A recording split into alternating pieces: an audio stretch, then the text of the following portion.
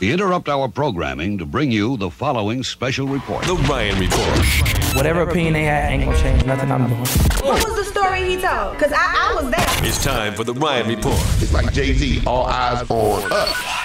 On the People Station, V103. It is your Ryan Report right here on the People Station, V103. It's been brought to you by the one, the only McDonald's. Start your day with 2 sausage, egg, and cheese McGriddles, or try 1 breakfast sandwich and a medium drink for only $3 of your choice at participating McDonald's. I am loving it. Okay, you barely take a drink. Maybe every now and then. Every now and then. But when you first started drinking, you probably did it on your own and maybe didn't know your limit and maybe got a little out of hand. Yeah, that has happened to me before. That is what they're saying is going on with Beyonce and Jay-Z. You know, Beyonce started out in the business. She was a teenager. Yeah. Then she started drinking wine. Remember she had that documentary, she was drinking wine. People were like, oh my God, she's drinking wine. In this latest issue of National Enquirer, they're saying that Beyonce and Jay-Z are headed for a $1 billion divorce because she drinks and then hits Jay-Z. That she gets a little liquid confidence and all the things that you can't talk about when she's just regular Beyonce. She gets a couple of glasses of wine in her. She then acts out.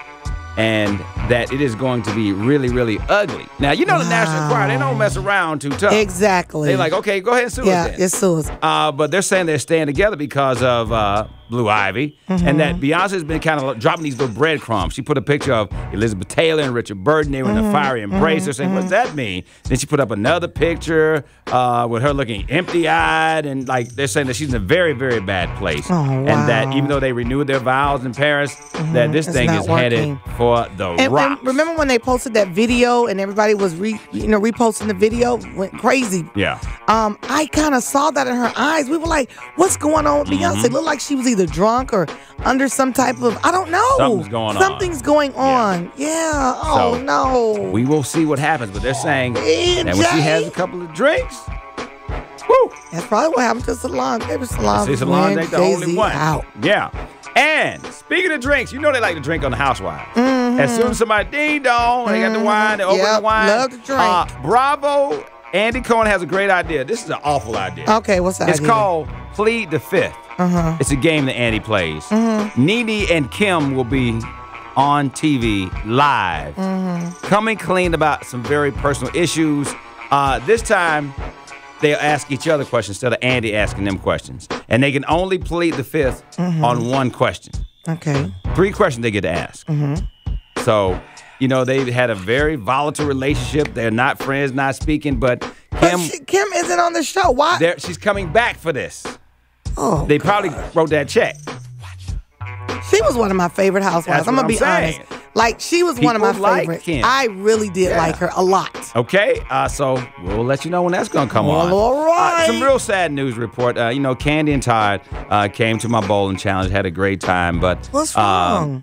Candy and Todd are mourning this morning because Todd's mother, Sharon, passed away on Tuesday in New York. No.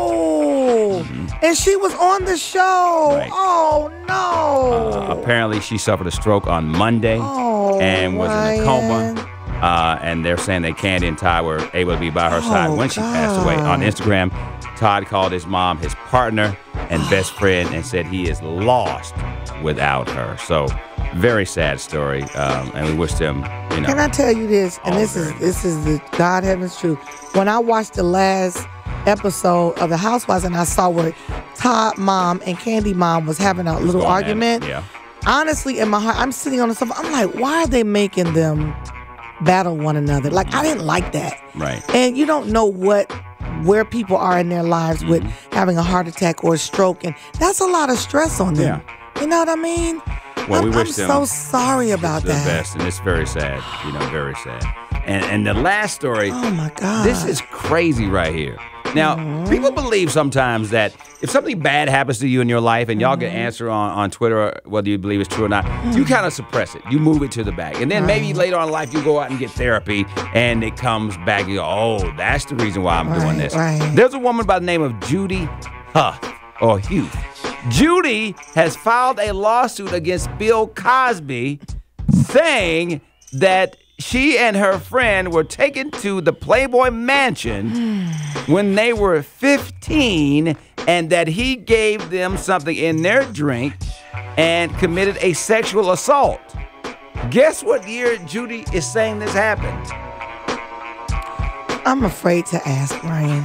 1974. 1974.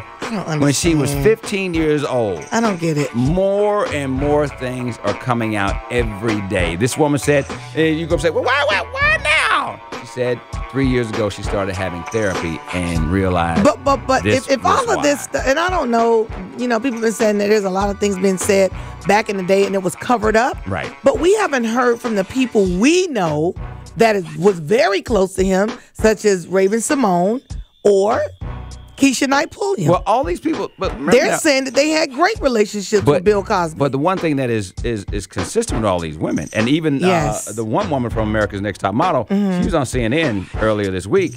She is calling him a monster. She did another interview last night. All those people are not African American. All these accusers exactly. I think it was only one black person on there, right?